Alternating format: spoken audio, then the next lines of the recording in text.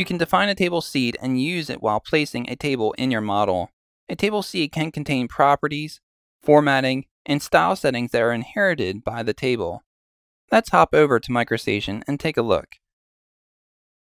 Now, I can leverage what's called a table seed, and table seed can control some of the formatting that we see here.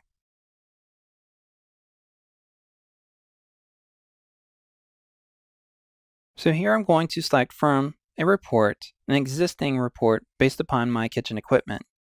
As I select that report and bring my cursor into the view, you'll see that data displayed in tabular format. Now I wish to place that same report, but this time I want to leverage what is called a table seed. A table seed can contain properties, formatting, and style settings that are inherited by the table.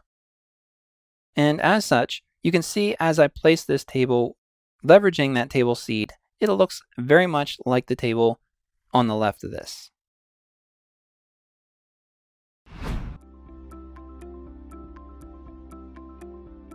If you found this video helpful, please give it a like.